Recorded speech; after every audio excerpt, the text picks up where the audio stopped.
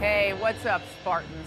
I'm Aisha Tyler, and welcome to the beta. This is so awesome. We are about to throw down on Bungie's newest battlefield, and here is what you need to know to survive. So pay attention, because after I smoke your ass, I don't want to hear any crying through my headset, all right? It hurts the ears, the weeping.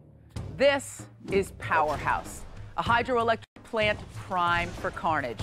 Control the interiors, watch the rooftops, and get your hands on that sweet, sweet rocket launcher.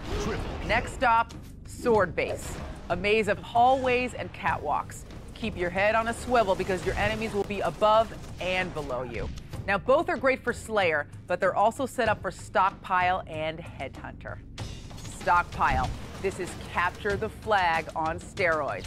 Snag flags and bring them home, but keep your eyes on the prize because the flags don't count until the timer hits 0.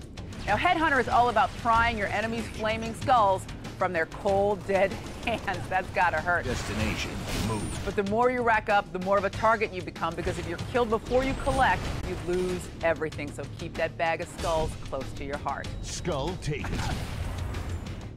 You wanna go big? Overlook features generator defense. Spartans versus elites. Elites destroy the generators.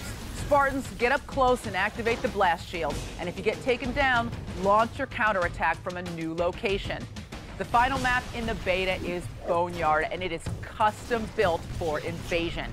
Elites shut down the generators, deactivate the security, and deliver the navigation core to your Phantom. Now, Spartans, your job is simple.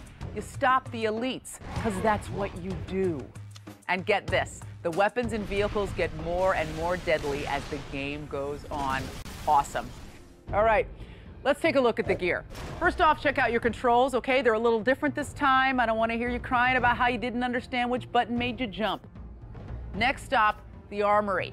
Choose an emblem, a service tag, and a paint job. Not all of the armor is available in the beta, but trust me, there is plenty of cool stuff to check out. And the more you play, the more you get. One thing that is available from the very start are armor abilities. These are killer. First of all, sprint. You feel the need, Spartan? Get a quick burst of speed. Evade. You know that kind of sneaky bob and weave that elites pull in campaign? Well, they can do it in multiplayer too. Oh, damn you! Active camo. Get cloaked. The slower you move, the longer you stay undetected, so sneak it up. Revenge. Armor lock. When all hope is lost, you get one brief, shining moment of invincibility. And jetpack.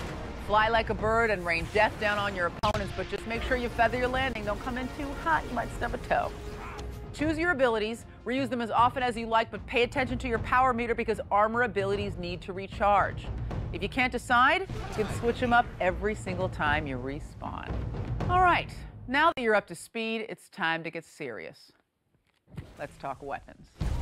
The Designated Marksman Rifle, or DMR. Medium to long range, zoom, aim, fire, headshot, thud. The Magnum. It's not the size that matters, soldier. It's how you use it. So slow and steady. Let the bodies hit the floor. The Needle Rifle.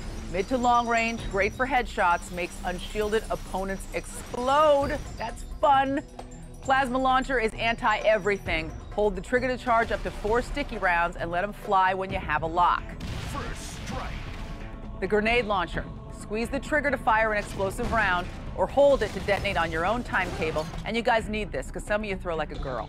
The shields still recharge, but health packs are back, so find them to heal all wounds and keep one eye on your motion tracker because it's been upgraded. When it comes to matchmaking, you've got a lot of new options here. You can team up with players based on language, connection, or playstyle. You want to talk a little trash, you want to find team players, or keep it civilized, you can set it up. An active roster lets you link up with your friends. If they're already in a match, Q-Join will drop you in when their game is over, so you don't have to wait around with your finger up your like you normally do. Once you're in a squad, it's time to pick your playlist. All throughout the beta, Bungie will be rolling out new hoppers on the fly. Before each game begins, make sure you cast your vote to get the game type you want, all right? No more veto power.